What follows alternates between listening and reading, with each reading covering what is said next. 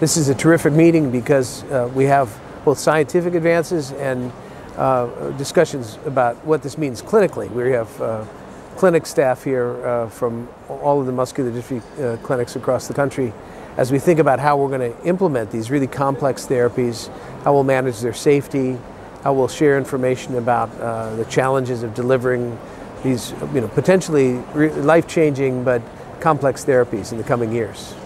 It's an exciting time, though, to be a neuromuscular physician. Just a few years back, we didn't really have prospects for meaningful therapies, and now we have a lot of different ones to particularly impact Duchenne muscular dystrophy and spinal muscular atrophy. The real game changer in our field was the approval of a viral gene therapy for spinal muscular atrophy, which absolutely has changed the natural history of that disease. Now in Duchenne muscular dystrophy, we have the prospect of a similar scale of advances for Duchenne muscular dystrophy. Although, interestingly, we have many more approaches to meaningfully work toward re-expression of the dystrophin gene. So it's been great at this meeting to hear the latest on each of these and to be involved in presenting some of that data as well.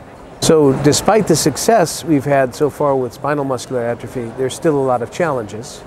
The full safety and efficacy profile for the newest gene therapies for Duchenne muscular dystrophy is not yet clear. We'll soon have more public information about that. We do anticipate that there will be continued issues of safety that we have to address in the long term. So assessing that risk-benefit ratio will be very important on the basis of individual therapies. Nevertheless, the whole community, and myself included, are excited about the prospects of these approaches really changing the course of disease for families with Duchenne muscular dystrophy. Certainly, if meaningful therapies are approved, the rationale for earlier testing, in fact newborn testing, becomes much more pronounced.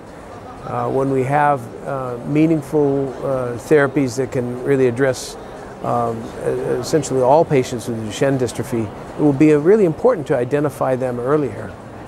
We had a conference today, or we had a seminar today about other challenges to diagnostics. The fact that the standard genetic analyses that we do from genomic DNA out of blood only detects about 93 to 95% of mutations.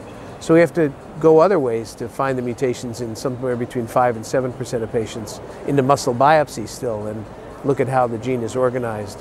So on the one end we have to think about newborn screening, and at the other end we have to think about finding those patients who are not detected by standardized or by easily available testing approaches. So I think it's important for the neurology and neuromuscular communities to recognize that although potential therapies one might reach approval even this summer, there are still a lot of boys with Duchenne dystrophy who won't be eligible for that off the bat. We have to still care for all those boys with great standards of care. That's where multidisciplinary clinics come in.